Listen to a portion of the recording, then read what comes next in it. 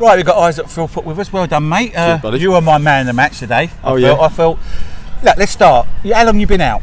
Been out rough. Well, I was about a year, wasn't I? A year. Yeah, 9 months, 10 months. And how you find? You know, I mean, you started now. This is your second full 90 minutes, is it? Yeah, back in the league. Yeah, in the league. So how are you finding it? You know what I mean? You're looking sharp still. Yeah. Well, obviously I was fit, but the boys are winning, won 10 in a row. I mean, impossible to try and break back in when you're on such a winning streak. So I was fit, but obviously it probably gave me that extra bit of time I needed just to really tune up and get the sharpness. Sure.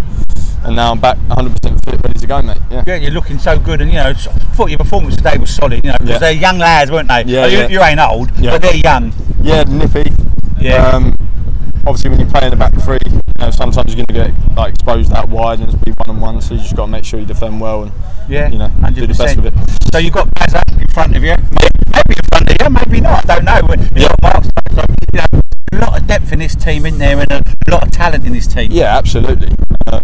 When you play in a team who's winning the league, you can't throw your toys at the pram if you don't start every week. You have to battle for your place. So it's just my job to come in, do the best I can. Obviously Baz is a great player. He's played in League One, so I learn from him.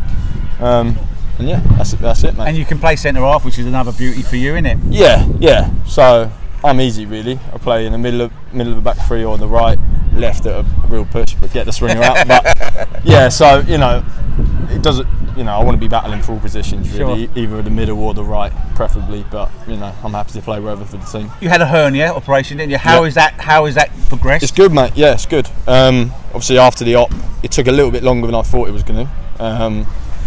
But I guess that's natural because football's very demanding on your core, isn't it? So it's just like all the moving, sharp turning. So the sharpness took longer than I thought it would to come back. But as soon as it all went away and got stronger, now I just feel like it's fine again. So it's the turn, about the kicking. Does that come into effect as well, or is it just the sharp turns? It's all of it, really. Sure. Like straight after the op, I wouldn't have gone near kicking the ball. Do you know what I mean? It's just real sore in the bottom of your core kind of area. Yeah.